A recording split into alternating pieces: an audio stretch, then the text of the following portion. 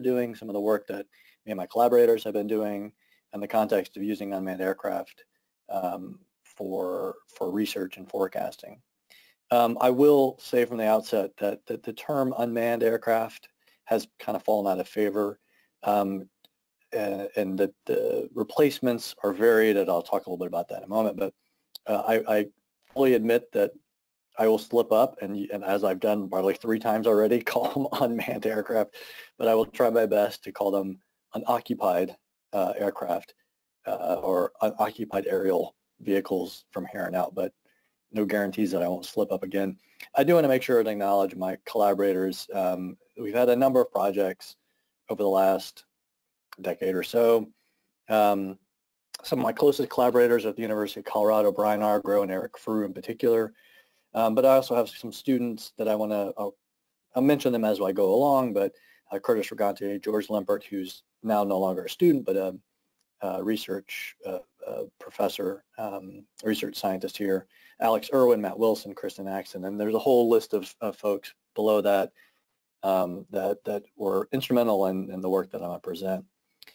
I'm going to start by defining unoccupied aircraft systems, talk a little bit about why, at least in theory, one would use them for severe local storms, talk about some prior applications, biased towards the work that we've done. I fully acknowledge that for SLS research, but also I'll talk about some active projects that are going on as well, and then how we might apply this to severe local storms forecasting, and then talk a little bit about next steps in both of those arenas. So what are unoccupied aircraft systems? Ultimately, regardless of what you call them, how you define them is the same, that they are reusable, they're unoccupied aircraft, and they're piloted remotely or operating autonomously. As I noted, they've been called multiple things. Unmanned aircraft system was the one that is probably the most recent that has been accepted, but again, we've moved away from that. I used the term unoccupied. Others use that as well. Others have also used uncrewed. I'm not crazy about the term uncrewed. First of all, it's not even a word, but whatever, you will find it out there. You also heard them referred to as aerial vehicles, uncrewed, unmanned, unoccupied, or remotely piloted vehicles, RPVs, or just drones. Regardless of what you call them, they take these forms, and these 5 pictures here in front of you capture to some extent the breadth of what these UAS actually are. They could be small handheld things like the Parrot in the middle. They could be larger things like the Global Hawk here. I'm going to try to grab a pointer and see if I can, there we go. Sorry, Global Hawk over here. I mean, this is a commercial aircraft-sized UAS, or Predator. This is an aircraft that I'll talk about in some of my work. But so different sizes, of course, but also the 2 main classes are multi-rotor, the Parrot and the M600 here, versus fixed wing. And I will say that I use both in my research, and I will talk a little bit about the advantages and disadvantages, but if I don't get to it, I can certainly address that in questions. So in theory, why use unmanned aircraft? Oh, sorry, I said that again. UAS. Let me first cast the problem, which is there are knowledge gaps and forecasting challenges when it comes to severe local storms. And I don't think I need to dwell too much on this because we know severe thunderstorm warnings, as one measure of this, severe thunderstorm warnings are typically pretty good in terms of probability of detection, false alarm rate. They haven't changed a whole lot over the last really couple of decades. Tornado warnings are a different matter, and I'm reluctant to show these kinds of figures, honestly, because I don't want them to be construed as a knock against the forecasters. We have the best forecasters in the world, in the United States. I'm fully convinced of that. The problem isn't the quality of the forecaster, it's the quality of the data that go in, the quality of the conceptual models that are used, and that leads to what we see in front of us. That is, the false alarm rate is almost 3/4, and the probability of detection is too low, and I don't think anyone would argue that. So that's the problem in terms of forecasting, and why, as I noted, we have issues with conceptual models of supercells and tornadoes. We have maybe the data are missing, not maybe, there are data gaps as well. In this panel here, in this figure, I talk a little bit about some of the more recent work towards an improved understanding of supercells and tornadoes. And they fall into this general class of the way that small-scale boundaries and coherent structures might influence tornado formation. There are boundaries that we're all familiar with, the rear flank gust front as one, the forward flank gust front, that those boundaries have been identified long ago, but there are other things that have come in more contemporary research, both through modeling and observations, the left flank vertical vorticity sheet, the streamwise vorticity current, rear flank internal surge boundaries. All these things fall into this class of smaller scale, but still coherent structures and supercells that might be causally related to tornadoes. So one of the statements that motivates a lot of the work that is being done is that significant reductions in false alarm rate could be possible if the meso-beta scale, that is, we'll call, say, large scale environmental conditions, can be related to the meso-gamma scale, the smaller scale processes that ultimately govern when and where a tornado forms. So with that as kind of the charge of how we move forward, let me talk a little bit about what UAS can provide. In general, UAS can provide targeted flexible operations when and where data are needed from an unoccupied sensing platform. I mean, in the statement, that's kind of what they do. Specifically, they can fly above surface transects and in your storms or across meso-gamma scale features, so that literally a transect across them. Can't get that with many other platforms, and you certainly can't get that safely with any other platforms. You can get high fidelity in situ profiling, so vertical profiles in close proximity to storms across meso-gamma scale structures. You can release drop sondes or drifters from these aircraft, and you can get simultaneous data collection in multiple mission areas, and that's another critical aspect. Another critical capability of UAS is that you can fly multiple UAS in fairly close proximity on certain features to get a more 2D or 3D characterization of that phenomenon. And how do you apply these? Well, in theory, one can advance understanding using these capabilities. You can directly integrate the data into the forecasting process, give those data to into the forecaster, We can assimilate the data into numerical weather prediction models. I'll talk a little bit about all of these as we move forward. So early applications of UAS for severe local storms. Again, this is very biased towards the work that we've done, but in fairness, me and my collaborators have been on the leading edge of this work. So back in 2009, we executed the Coconut project, collaborative Colorado-Nebraska UAS experiment. In 2010, we participated in Vortex 2, the second verification of the origins of rotation in tornadoes. And then Vortex 2 is mainly a proof of concept type of involvement. We did collect data that were used for research, but for the most part, our principal accomplishments were just being able to do it, being able to operate UAS in supercells. Both of these were funded by the National Science Foundation. A lot of our work was or has been the Research and Engineering Center for Unmanned Vehicles, Unoccupied Vehicles at CU has also been heavily involved. So let me talk a little bit about Vortex 2. I won't talk much about Coconut, but Vortex 2, again, much larger, very large project. We were just one small part of it, but we used the Tempest UAV, 3.2 meter wingspan, fixed wing aircraft. The major accomplishments were that we were able to do it, frankly. And when I say do it, we were able to get the permissions from the FAA, which was a huge obstacle. We were able to actually intercept a supercell with the UAS, and we were able to collect data, and this in particular across the rear flank downdraft outflow. You can see these polygons here, generally rectangular. I'll talk about in just a minute, but these were the operations, the yellow and orange squares that we were able to conduct. during Vortex 2.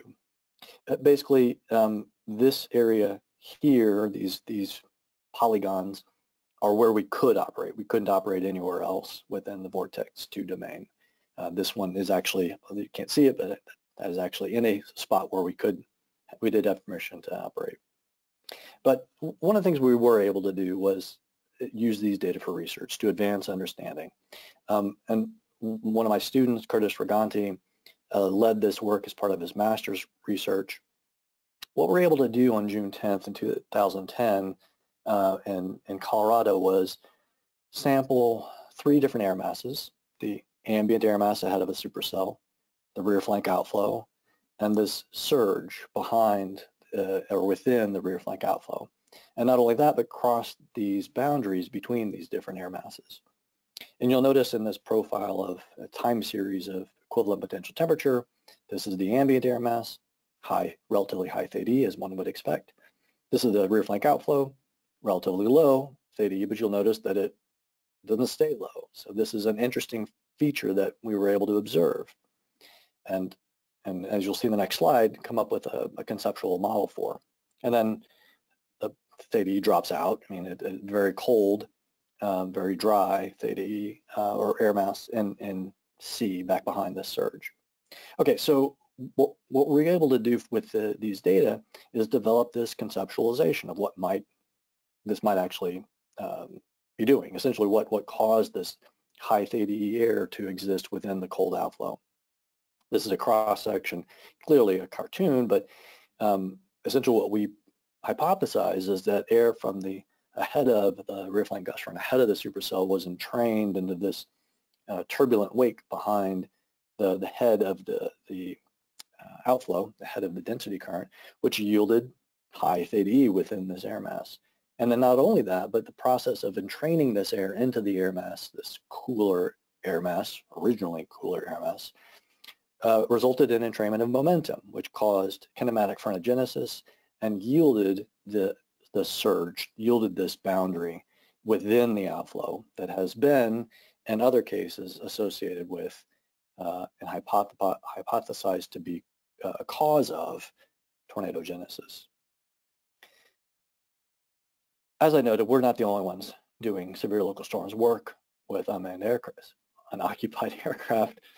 Joe Sion at NOAA has been flying UAS and hurricanes for a number of years, has a paper out in 2020 that describes this work.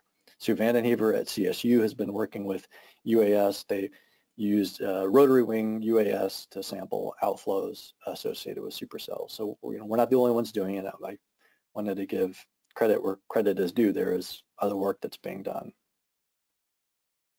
In terms of active research, I'm going to talk about a few projects that my students, for the most part, are leading, one of which was associated with a field campaign that occurred in southern Colorado and the San Luis Valley. So this is Colorado, this is South Central.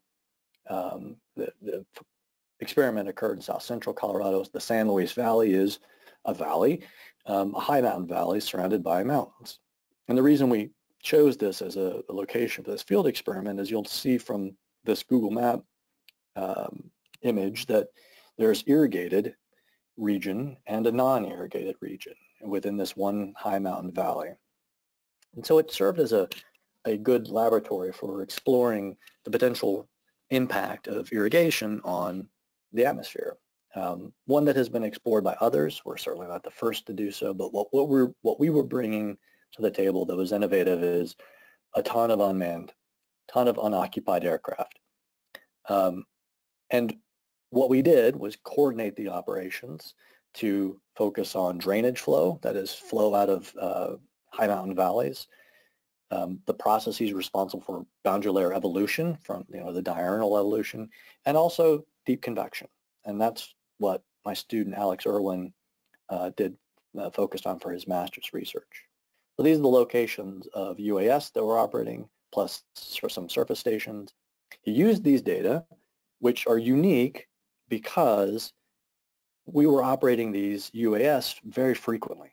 This is an example from the OU copter sonde. OU was one of the institutions involved in the LAPS rate project. these are flights every 15 minutes or every 30 minutes up to 3,000 feet above ground level. You could do that with the sounding system, but you probably couldn't do that at 10 sites this frequent with the sounding system. So this really is a capability that UAS provide that is unique. And so what he did with this is he looked at the differences in convective indices between the irrigated and non-irrigated regions. So this is a different visualization. This is, I think, in DVI, you can see that there's clearly an irrigated region surrounded by non-irrigated. There were sites, there were aircraft that were operating in the non-irrigated, aircraft operating in the irrigated, and it was on a day where deep convection formed.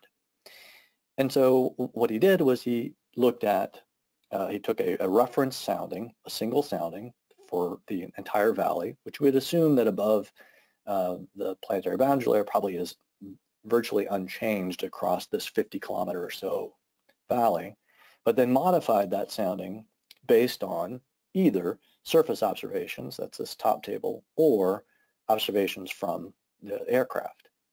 And the pattern that he identified was pretty interesting, and that if you just look at surface-based modifications to these soundings, that is, you can think of this as just like an ASOS station, but you have a sounding and you modify it. You look at the CAPE and the SEN and the LFC. This suggests that the irrigated region is more favorable than the non-irrigated. The CAPE is higher, the SEN is lower, the LFC height is lower as well. But when you look at the UAS-based modifications, that is over a layer, a deep layer or deep-ish layer, and the planetary boundary layer, the picture changes. Now the non-irrigated is more favorable, generally, higher CAPE, lower SEN. This is particularly interesting because it suggests that surface-based observations alone are insufficient. It suggests that possibly, and we don't know for sure, but possibly the irrigated region would be less favorable than the non-irrigated region for CI, from convection initiation. And much more needs to be done. This is not a complete picture of CI, but it does suggest, number one, a process, that is, that the deeper layers of the planetary boundary layer are impacted or impact the probability of CI more than just the surface modification by the land surface. Number two, as we look towards how we might incorporate UAS into forecasting, and this is fundamental understanding, but if we think about how we can use UAS for improved forecasting, it makes a bit more of a compelling case that adding surface observations are good, but you do need that vertical profile to contribute at least to deep convection forecasting. So LabStraight was back in 2018. The Taurus project is something that the University of Nebraska is leading, along with CU, Texas Tech, National Severe Storms Lab. It's a reasonably ambitious, reasonably large field campaign focused on understanding supercells and tornadoes. Taurus stands for Targeted Observation by Radars and UAS of Supercells. The focus of Taurus is to close fundamental knowledge gaps. It is a focus on fundamental understanding, specifically those knowledge gaps that relate to storm-generated boundaries and coherent structures within supercell thunderstorm outflow, and how those might relate back to the generation or amplification of near-surface rotation. So those boundaries and structures that I mentioned before, the rear flank internal surge, the left flank vertical vorticity sheet, streamwise vorticity current, these things are the focus of Taurus. It's funded by National Science Foundation and the National Oceanic and Atmospheric Administration. It's a reasonably large field campaign. We don't just have UAS. The UAS that we used are down here. I'll have a zoomed in view of those in just a minute. It's using multiple platforms, and the point here is that with this suite of platforms, we can conduct coordinated and highly focused deployments tasked with collecting thermodynamic and kinematic observations both aloft and at the surface to expose the role that these coherent structures and boundaries might play in supercells and tornadoes. Here's some of the other platforms besides the UAS that we use: mobile radars, mobile mesonets, mobile sounding systems, wind sound system, LiDAR, and of course the P3. The NOAA P3 is involved in Taurus. They have the P3 has a dual tail radar so that we get storm scale radar for the cases that we deploy on. So the UAS that we use is the Raven. You can see the picture here on the right. It's a foam construction. It's very lightweight. It has a big fuselage, maybe hard to see, but this guy here can hold a number of batteries, which is good. And of course I can't think what the word is. The logger. There we go. The logger. All the instrumentation that one would need to collect the observations, but also to operate the aircraft without a person on board. So there's an autopilot. So it's flying semi-autonomously. We don't just release the aircraft into the storm. It'd be nice if we could do that to some extent, but it actually is tasked to follow a GPS location of a surface-based vehicle. So it's on autopilot, but it's following a ground-based vehicle. The problem, of course, with that is that we can't necessarily divorce the observations that we're collecting above the ground from a person, right? We can't just, wherever we drive, it goes. So if we drive into hail, the people are of course at risk. But the benefit of this is that we have a data point above the ground, which is we hypothesize is really important. The other thing that we can get with the aircraft is you can't get with a manned aircraft, besides the fact that there's nobody in the actual aircraft, is that you can have multiple aircraft operating in the same airspace. So you can get two aircraft flying in a stacked formation above a ground-based vehicle and get essentially a moving tower that we can operate in a storm. One of the innovations that CU developed was a catapult launching system called pneumatic catapult. You can see in this video, hopefully it's coming through clearly. It's on top of a Ford Explorer, so we drive it into the storm and launch the aircraft. It's a game changer in terms of our flexibility for launching. So where did we operate? Well, we operated in the central part of the U.S., where climatologically we would expect supercells and tornadoes in the May and June timeframe. For comparison, this is the domain that we operated in Vortex 2, where we had permission to operate back in 2010. Obviously, we have a much larger area, over 1 million square kilometers now, compared to what we had back in Vortex 2.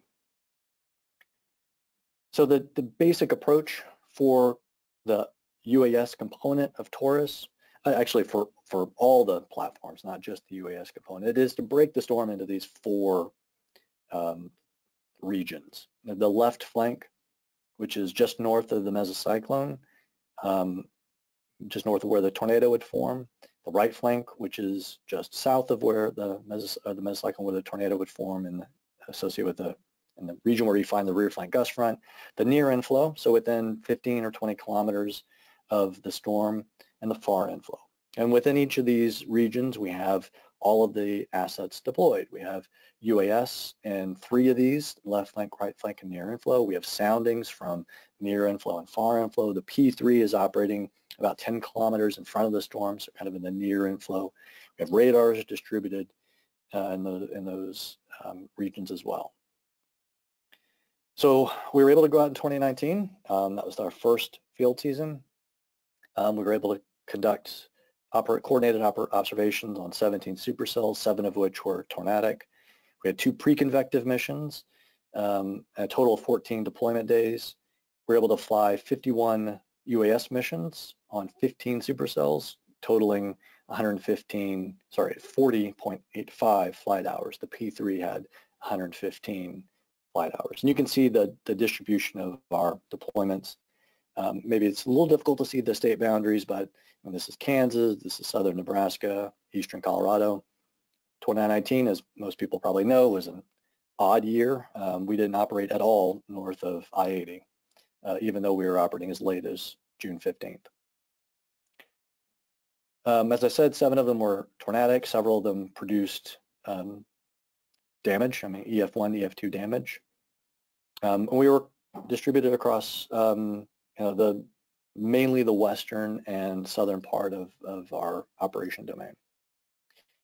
So I'm going to talk a little bit about some of the research that's being done with the TORUS data. And caveat is that this is research in my research group. So this is not research being done at Texas Tech or at National Severe Storms Lab. That research is significant, and I don't want to downplay it by focusing just on the research that University of Nebraska is doing. But I wanted to focus a lot on where UAS are being used for our research. One of the cases that we're focusing on, this is Kristen Axon's work. Kristen is a MS student.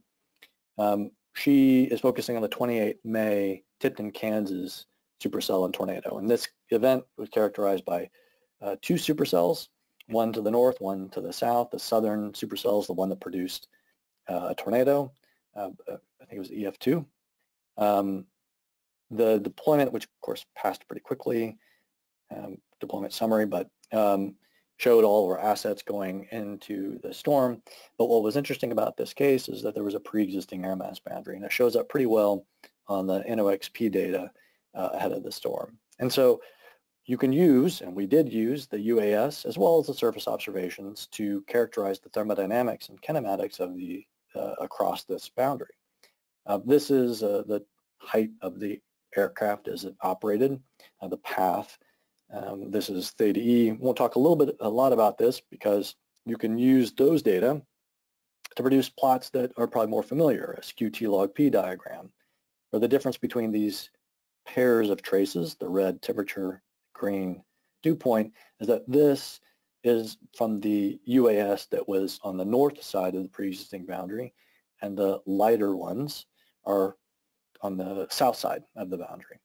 The winds are also illustrated here. And what is interesting about this air mass that was on the north side of this pre-existing boundary was that it had higher theta E, even though it was colder. It's clearly colder in this north side air mass, but it has higher theta E, which is interesting because what that meant is that the Cape was higher. The Cape was actually higher on the cool side of this air mass boundary, and by 300-ish joules per kilogram.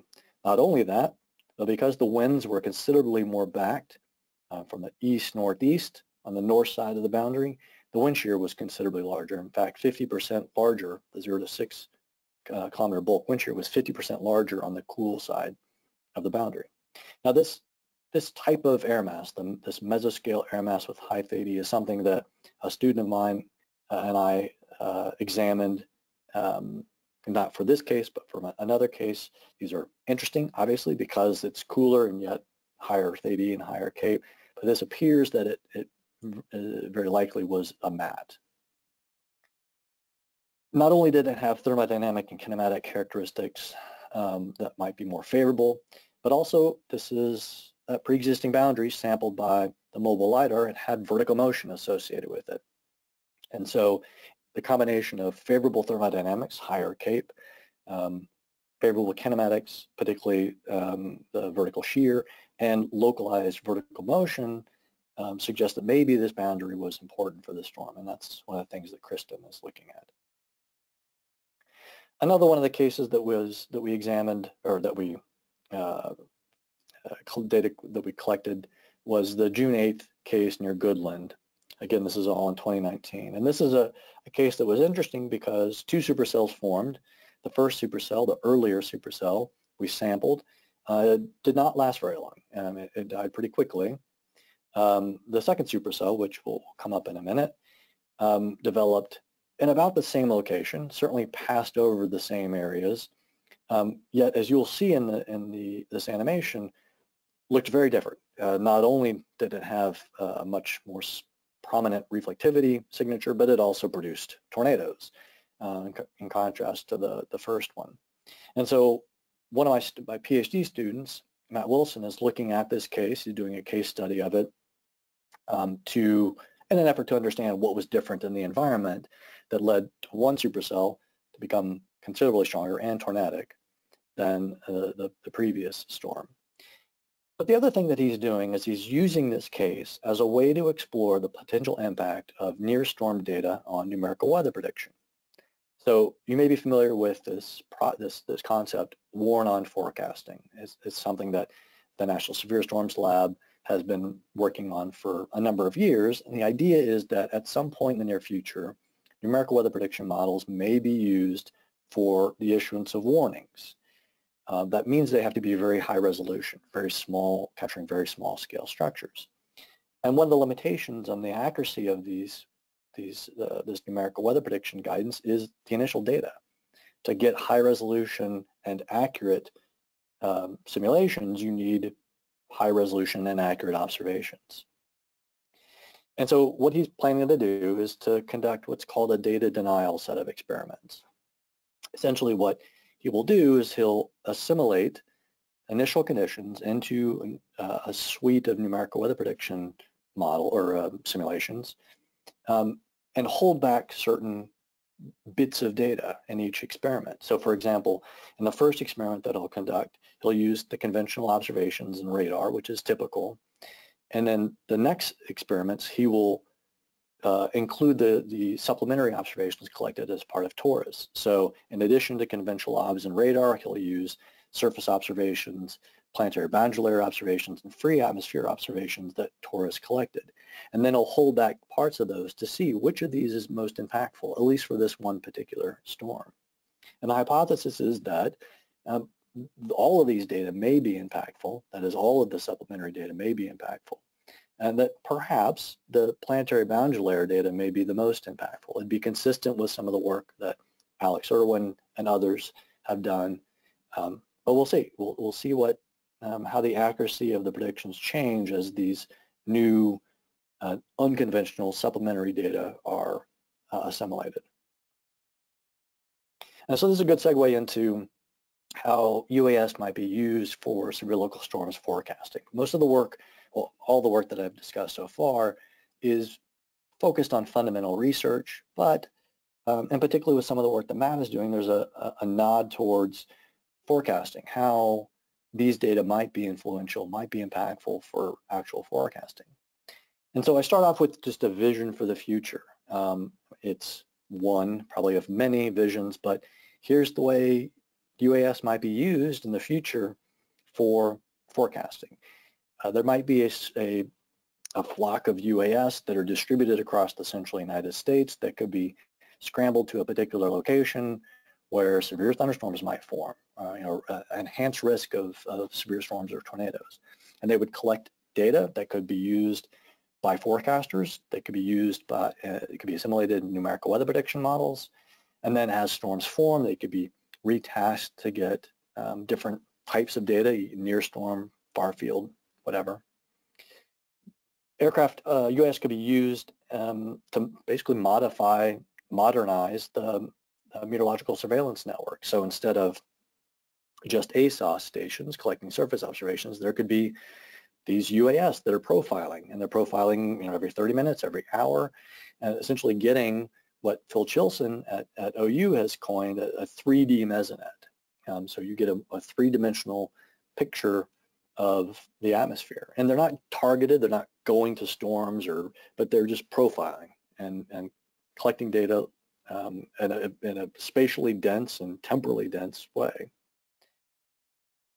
You could put radars on UAS and deploy them into storms to do gap-filling radars, or you could have them drop dropsondes or deploy drifters. I mean, there are a whole suite of things that UAS could do to improve the data that forecasters have access to and improve the data that numerical weather prediction models have access to. But before we do that, we need to answer a couple of basic questions. And these aren't the only questions that need to be answered, but they're important ones. What data do forecasters really need to improve their forecasting? We can develop a sophisticated mousetrap, but does the mousetrap actually work? In which locations are data most impactful to numerical weather prediction? Again, we could cover the United States with a 3D mesonet, which would be fantastic, but the reality is we're probably not going to have that capability. We're probably going to have to be more deliberate about where data are collected. So as part of an answer to that first question, what data do forecasters need, we conducted a nationwide survey of National Weather Service forecasters. The paper is now in an early online release, so you can access it now, and it will be coming out in BAMS shortly. But what we wanted to do was ask the questions: which phenomena are difficult to forecast owing to data gaps? Which characteristics need to be observed to fill these data gaps? And what role might UAS play in filling these gaps? And it's important to note the first two questions are platform agnostic. We didn't ask how can UAS fill data gaps to start off with. We just said, what are the data gaps? What data gaps are there that compromise your ability to forecast accurately? And what characteristics do you need to fill those gaps? And then had forecasters discuss what they thought UAS might be able to do to fill those gaps. We had a great response, 630 forecasters who responded and distributed across the entire United States. You can see the response rate was really good, about 30%. We also had forecasters from national facilities like the Storm Prediction Center respond. So this is kind of a dense graphic, but it's a summary of that, the answer to the question, what phenomena are difficult to forecast. And draw your attention to the check marks, because these are the specific phenomena that forecasters found frequently had gaps and that needed to be filled to improve forecasting. Flooding, winter precipitation, blowing dust, icing, turbulent visibility. We analyzed the data in a slightly different way and said, so of those forecasters that often forecast these phenomena, not just all forecasters, but of those forecasters that often forecast, how do they feel gaps are important? I mean, it makes sense that we focus on the often forecasters because those are the ones that are the most experienced forecasting those particular phenomena. And the picture doesn't change a whole lot. Flooding is there, winter precipitation, either lake effect, lake enhanced snow, air quality, icing, wind, non-thunderstorm winds. They're all there. It is interesting that if you look across these, what forecasters don't feel are affected by gaps. If you look at all forecasters, hurricanes don't really fall into that category. If you look at the often forecasters, they're kind of neither frequent nor infrequent. Extreme temperature, same thing. But the next question was, all right, so we have these gaps. What characteristics need to be observed to actually fill those gaps? And again, it's kind of a dense plot there on the left, but I'll draw your attention to the table. Based on the mean priority, what they were asked to get prioritized these or assess their importance. Number one, temperature profile and mixed precipitation. Clearly a winter precipitation characteristic.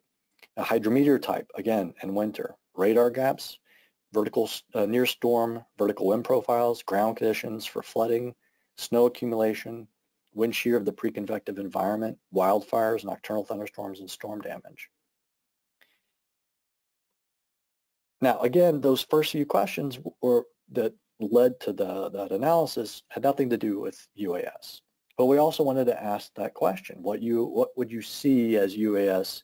What characteristics of UAS? What operational modality? We wanted them to talk to what UAS might be able to do. And so, in terms of the important capabilities or characteristics of UAS, they did find that the regulations specifically for forecasting, National Weather Service used for forecasting, were important. And the assumption there is that it's FAA regulations that are important. Being able to integrate data into their system, to be able to put it into context with other data that they have available. Most of them wanted, or a lot of them wanted the UAS to be equipped with a camera. They wanted the data in real time, probably not surprising, and they wanted it on demand. They wanted to be able to have the data collected where they needed it, not just getting it in real time, but where they actually needed it.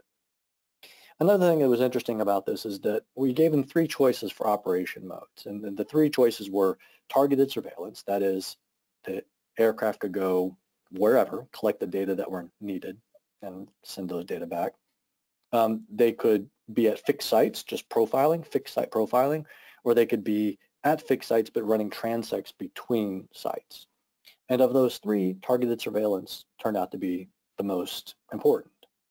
And that could be for a lot of reasons. That's not to say that a 3D mesonet of fixed site profiling wouldn't be valuable, but I think forecasters responded to the on-demand capability of targeted surveillance and responded accordingly.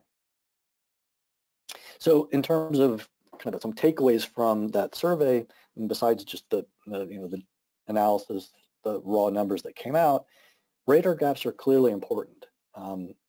That came out of the focus groups that we conducted ahead of the survey as well, which is not terribly surprising, but it presents a pretty significant engineering challenge. To be able to operate radars on particularly small UASs, it would be challenging. Environmental conditions and winter precipitation are highly valued. That was very clear. But the problem with operating a UAS, any aircraft in winter precipitation, is icing, and so that's a technological and engineering problem that would need to be addressed. Targeted surveillance is a preferred mode of operation, but operating aircraft in that capacity, being able to send it beyond visual line of sight to go target a particular feature, collect data in a particular area, necessitates some technological and regulatory innovations. Now, most of that focus was on just the raw data. I mean, obviously in a format that forecasters could use, but not filtered through a numerical weather prediction model. The forecaster would have access to the data in its raw form. But as I noted before, the data collected by UAS could also be used for numerical weather prediction. And there are a few ways this could be done. These data could be assimilated either through targeted observations or a modernized surveillance network, a 3D mesonet concept. Those data are assimilated into a model, or the observations could be used to subset or weight an ensemble of numerical weather prediction forecasts. So as you probably know, the numerical weather prediction models are run, a lot of them are run as ensembles. So they're tweaked perturbed in a slightly different way, and you get a collection of runs that you can use to assess the probabilistic, make probabilistic forecasts. So if a lot of the ensemble members are forecasting a particular solution, there's confidence in that solution being probably correct. Similarly, if there was a lot of variance, that is a lot of uncertainty, a lot of variability in a particular solution, that lends a little less confidence to that solution. So what one could do is use observations to filter out particular ensemble members and then subset them. This set of ensemble members is more likely because the observations that have been collected, either targeted or otherwise, suggest that ensemble member is more accurate. And that's not a new idea. That's an idea, not even an idea that I have come up with. This is something that others have demonstrated as a way of using observations to improve numerical weather prediction without actually assimilating the data into the model. So in terms of assimilation, as I noted, Matt Wilson's work from Taurus, but there's also a paper that's come out fairly recently led by Anders Jensen, where they used the lapse rate data, and the lapse rate data focused on drainage flow out of the valleys, and asked the question whether UAS data improved the forecast once these data were assimilated. And the short answer is yes. Using UAS improved the forecast of drainage flow, and you can get a sense for that improvement in the right panels here. The orange-ish trace time series is when UAS data have been assimilated. The grayish trace is the actual observation, so you would want the forecast to be close to that. And when there is no data assimilation of UAS data, there is a gap between the actual observations and the forecast. In other words, UAS data improve the accuracy, and that can be seen in temperature, can be seen in relative humidity, and winds as well. So the takeaway, and these are forecasts, this is not observations. That is, this isn't a comparison of the observations to observations that have included UAS. This is an actual free forecast, and it shows that numerical weather prediction guidance is more accurate when UAS data are incorporated, assimilated, at least for this particular phenomena, drainage flow. They're also using these data with the lapse rate data for an examination of the accuracy of convection initiation forecast. This is work that's in prep, and so this is not out yet, but the takeaway from this is similar. That is, once UAS data have been assimilated into a numerical weather prediction model, the forecasts of convection initiation are improved. And if we look over here, this is the colored shading is the probability from all of the ensemble members. The probability on the left panels when there is no UAS data assimilated is not particularly high where precipitation actually occurred. These pink contours are where precipitation actually occurred. But when UAS data are assimilated, the probability of precipitation is high where precipitation actually occurred. So again, UAS data appear to improve the forecast. Okay, so next steps. What are the next steps? Well, Taurus, we had a deployment in 2019. We're planning to go out in 2020. COVID changed that. We plan to go out in 2021. COVID changed that. So we are going to go out in 22, at least I hope. That's our second and our last field season using UAS, using all those other platforms. Again, focused on improving a fundamental understanding of supercells and tornadoes.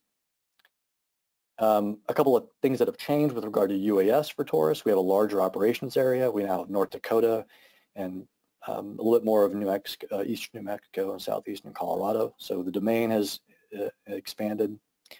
We have larger NOTAMs. NOTAMs are an FAA thing, a notice to airmen.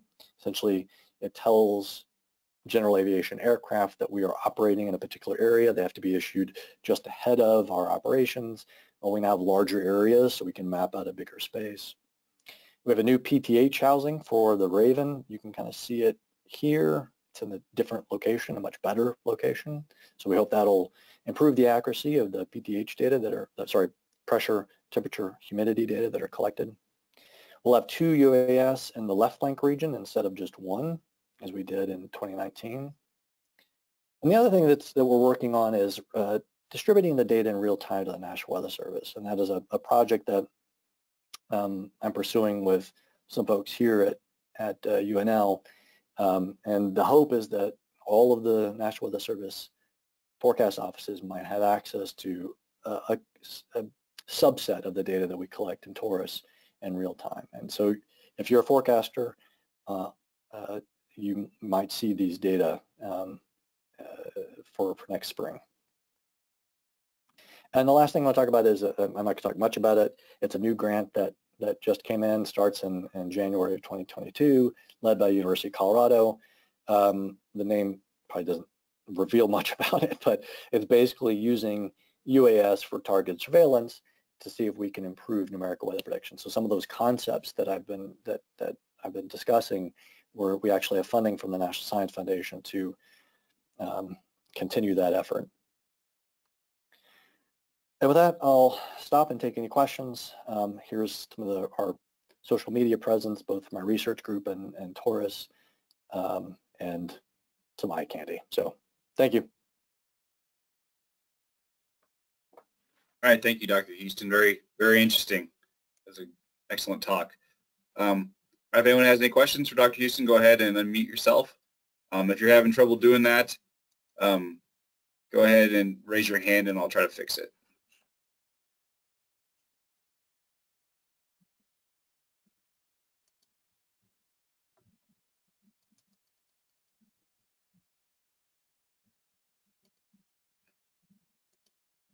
I have a feeling that people are stuck muted for some reason.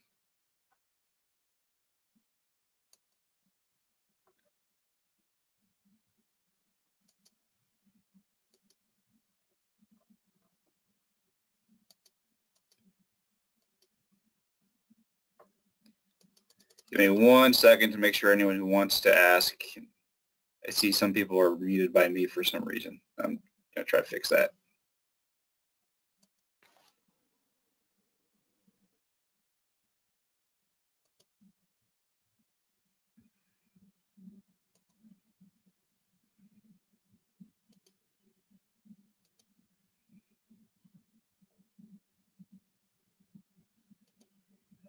I think I got most people. Oh, is there a question? No. Sorry, I'm talking to myself here. I guess not hearing any questions. Thank you for your time and everything. This is a fascinating talk. Kind of neat the way that we can try to fill these holes in the data, because I know, especially out here on the plains, it's even our conventional data sources are pretty spread out, and there's a lot of holes in them anyway. So it's great to hear. And actually, that supercell event over Goodland, I was one of the people working that day. I remember we got some reports from the plane because the supercell was actually forming right on top of town, and we couldn't hardly see anything with our radar. So that was kind of an interesting event. It'll be interesting to see what his modeling sensitivity study has on that. Yeah, definitely. Hey, Jeremy, I have a quick question. This is John in North Platte. Oh, go ahead, John. Hey, thanks again for the talk, Dr. Houston. Really fascinating to see what kind of things are out in field projects. Looking forward to seeing some of the data in real time. That'd be awesome. Hey, I'm just curious. It looks like you're going to have a second drone location in the left flank area. What do you hope to gain from a second one as opposed to what was done earlier in Taurus? Yeah, the main goal for that second aircraft is to add simply add another data point to try to get closer to a 2D representation, or 3D if you include time, of the air masses that we encounter and the boundaries that we encounter. It also affords us another point for redundancy. I mean, should we have data issues with that aircraft? But mainly it's just to add another point. I mean, with two data points, with the aircraft and the surface measurements from the mobile mesonet, those are good. You can approximate some of the variation, the lapse rate, whatever. But that third point is important. And plus, the other thing you can do with these aircraft, and I didn't visualize it quite well, but to the extent that you can assume a measure of continuity in the evolution of the storm, if you fly the aircraft at 2 heights and then drop them down and fly them at another 2 heights, essentially now you have 4 points aloft and 1 point at the surface. And so now you're getting a pretty dense representation of the vertical profile of temperature, moisture, and winds. And so you really start filling in some of those gaps. All right, excellent. I'm looking forward to what comes out of that. I know, a lot of research kind of looking at the SVC versus what comes out of colder, into the forward flank region, and what makes it into the tornado seed and what contributes to the low level mesocyclone. Hopefully some of that can kind of be borne out in there. Yeah, definitely. Thanks, John. Yeah, and to the extent that we can relate some of this understanding of the small scale to the larger scale, which are represented reliably, without having to modify the meteorological surveillance network, I think that would really improve forecasting. Excellent. This is Aaron Thanks Johnson. again. Appreciate it. Yep. Sorry about that. This is Aaron Johnson, the Sioux at Dodge City. I was curious, kind of building off of John's conversation topic there with forward flank, how well does the UAS handle hail? Because it's one thing to fly right along the forward flank gust front. Maybe you're sampling that SVC near that forward flank convergence boundary. But when you dig deeper into the left flank convergence boundary region, it seems like you're going to start encountering larger hydrometeors. I was just curious how you handle that, or how they handle that. Yeah, it's a good point, and the answer is surprisingly well. We didn't expect that it would be able to do well in hail, and in 2019 we encountered it, and it did fine. And there's no guarantee. I mean, a hailstone that catches the prop just wrong we'll take the aircraft out of the sky. But we were in about 1-inch hail for about 10 minutes on the 27th of May, and actually in southwest Nebraska, and it did fine. So, you know, you start talking about golf balls and baseballs, that's a different matter. We can't be too gung ho, too cavalier about getting into those parts of the storm. But the reality is that we need to be in that precipitation. I mean, that has become fairly clear in the results that we have seen so far.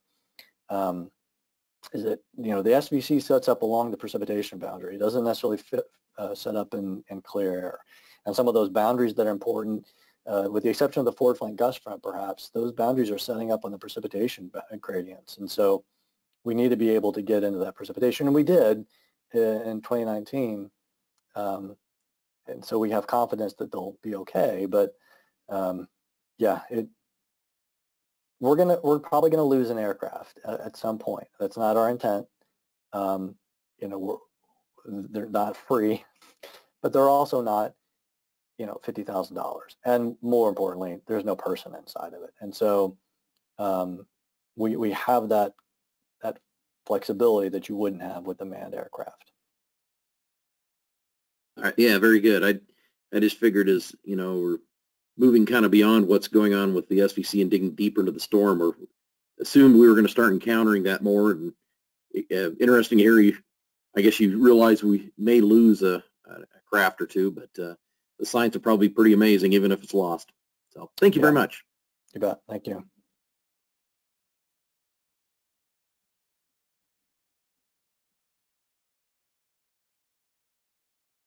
All right, one last call for any questions. Hey, this is Roger down at Wichita.